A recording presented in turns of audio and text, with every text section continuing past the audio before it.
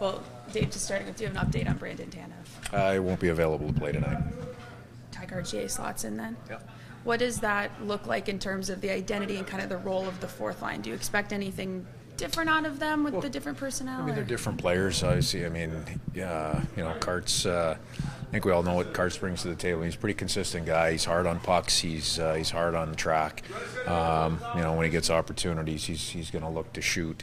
Obviously, it changes the look a little bit of our PK group up front. So other guys are going to have to, step into that role and take some of those minutes. Are you planning to slot in Ty then, kind of in Brandon's spot on the PK? No.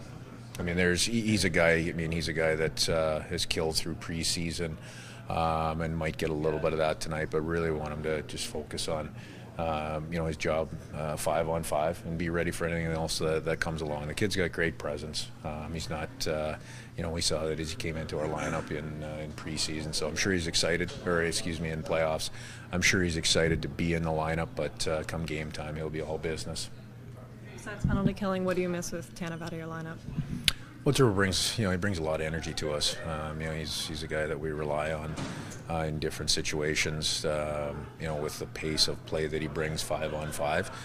But the reality is, injuries are part of it. It's too bad that he's out of the lineup, but somebody else has to step in and go and do a good job. And Karts has earned that opportunity. When you look back at the Vegas game and heading into this, is there anything that's just really glaringly obvious to you that must be cleaned up? No, it's just the consistency of our game. You go, you come out of the preseason and you step to a regular season level. The consistency necessary, especially when you're under pressure, when you're under a little bit of heat, the consistency and pace, of our playmaking and of our overall game has to, it has to be a little bit better. We created enough. We had enough opportunities to score. But we gave up too much, and that's that's something that we have to clean up in terms of, like I said, the pace, the detail, and some of the execution. Dave, you talked about transition the other night and getting better at it.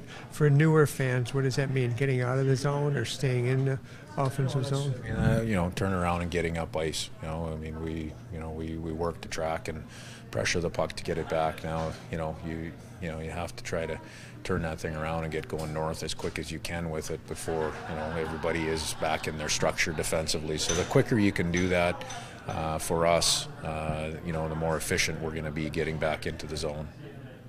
Can we call Tanev day to day, week to week? I don't have a label for it. Starting goaltender tonight? Ruby. Good. Yep. Thanks, Dave.